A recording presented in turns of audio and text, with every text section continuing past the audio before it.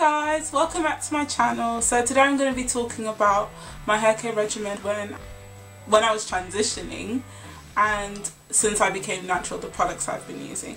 And it's quite a long list, so I have it written on my phone just to help me out.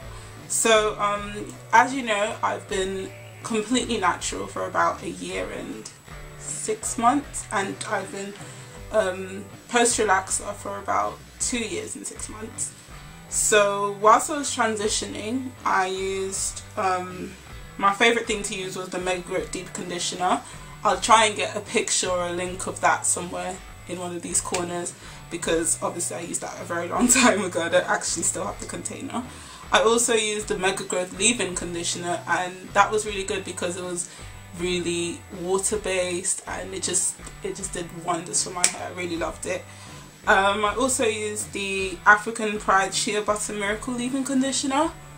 That one was very creamy. It smelled lovely. It smelled like heaven, but it seemed to leave my hair dry, so I kind of only used it once and then I never used it again. I also used the moisturising cream from African Pride, and yeah, I didn't really like that either. It was kind of it was creamy, but it was really thick, so it kind of dried my hair out. I just don't think it works well with my hair, but maybe it works better for someone else. I also used the Beautiful Texture moisturising shampoo when I was washing my hair, and the Beautiful Textures conditioner, the deep conditioner. Those were absolutely amazing. Like, I would buy those all over again. But I think the only problem with them was that it had parabens in it and sulfates, and I'm not really big on the whole sulfates and parabens thing, but you know, I try to be as healthy as possible when it comes to my hair. I also used Texture My Way. I used 4 products from Texture My Way, which were the shampoo, the conditioner, the curling pudding, and I think I used their leave-in conditioner as well. I really enjoyed Texture My Way, especially the Detangler. I must say that it was hands-on the best detangle I've ever had. When my hair was transitioning, you know, the 2 different textures, they were really difficult to deal with, so it just really helped me out. I also used, as oils, I used castor oil to help thicken my hair, but then when I was transitioning, that became a nightmare because my hair just became really thick and I just couldn't manage it. So I stopped using castor oil for a while whilst I was transitioning, and then I started using it again when I became fully natural to make my hair thicker. I also used pure coconut oil. Well, so that's just a staple oil. It does work well for my hair. I have been using it practically since I was like 6 years old. My mum used to put it in my hair, and I noticed that it really does help to manage my frizz and all that stuff. Whilst I was transitioning, I must mention that I did experiment with biotin for about 3 months, and I started off by taking like the 1000 mcg, and I took that for a week and that was fine every day. And then I took the 2000 the second week. I took like 2 of the 1000s. Then the third week I started taking 3 of them, but I didn't really like the way that my body felt when I was taking 3 of them. Like, I felt really nauseous a lot, and I thought I was drinking enough water, but I guess I wasn't because I started to break out. So that was, I guess, one of the side effects for me, and since then I've just been so afraid to try biotin again. I'm considering getting it again and probably only using up to 2000 because I think that's what works for me. If I do decide to do that, I'll let you guys know. So on to what I do now that I'm natural. The products that I use currently are mainly Cantu Shea Butter products, and I absolutely love Cantu. Like, they really have a good line of products available, and it just really works well for my hair. So I've been using that for about, I don't know, about a year now. The one I started using was the leave-in conditioner, and I noticed it was really creamy, but it was also watery. So when you put it in your hair, like, it's like if it protects your hair, it's like a little bubble that forms around your hair, and I really liked using that. I also recently started using the moisturising conditioner and the cleansing shampoo. The reason I use the cleansing shampoo now is because I feel like my hair tends to get a lot of build-up because I tend to moisturise my hair every 2 days. So like by the end of the week, my hair is already really thick with dirt and muck and stuff. So I prefer using the cleansing shampoo over a moisturising shampoo, but I do have a moisturising shampoo that I use every now and then. And yeah, I think they have worked really well for me, and I will continue to use them. Also recently bought their spray oil. I'll put a picture of it. I have it, but I just don't know where it is. And I don't know, I'm indecisive about it because it's good, but I'm not really sure what the purpose of it is. I also use DoGrow, the anti-thinning moisturiser, and that I recently started using about 2 months ago, and I've noticed that it does work really well for my hair. I know that DoGrow products are very good in general, so I decided to try it out, and I don't really regret it. I'm not sure if I would buy it again, simply because I don't really like the way it smells. It kind of smells like sulfur, and it's also blue, like light blue, a weird light. I also use the Dax, the green one. I think it has castor oil and lanolin in it, and it has like a blue cover. I use that, and I've been using that for about, since I was transitioning actually. I know that that works really well for my hair, and it helps my hair to grow, surprisingly. And I know not many people use pomades, but I'm old-fashioned. Like, I fully believe that you must have a pomade in your collection.